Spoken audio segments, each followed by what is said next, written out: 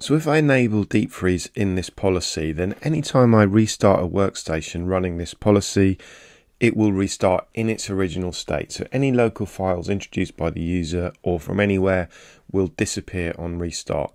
So that's a very powerful layer of security, because anything bad that's happened, I recover from that immediately. Most help desk tickets are going to disappear, and my hardware is going to last longer because every session starts with a fresh machine.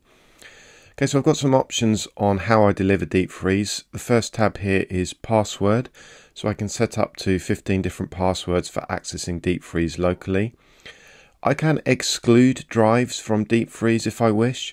So for example, I could say that files in the E drive, I don't want them to be eliminated on a restart.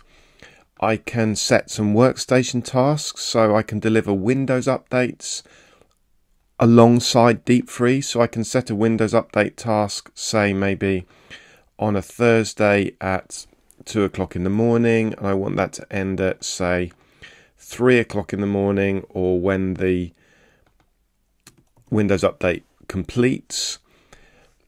I can wake the devices up at 2 in the morning and then shut them down afterwards. So deep freeze will disable itself, the Windows updates deliver, and then the devices are shut down again after the task window. So I'm always restoring to an up-to-date machine while still maintaining the benefits of deep freeze.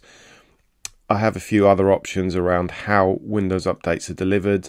So do I want to cache my Windows updates or not? And where do I want to retrieve them from? The Microsoft Windows Update website or WSUS. I can set some other workstation tasks. So for example, I could say like an idle time. If my devices are idle for 20 minutes, I want them to restart or shut down, and a restart will clean the computer out. So that might be appropriate in, for example, a library or a school type setting. I can use batch file to run a series of commands during a workstation task.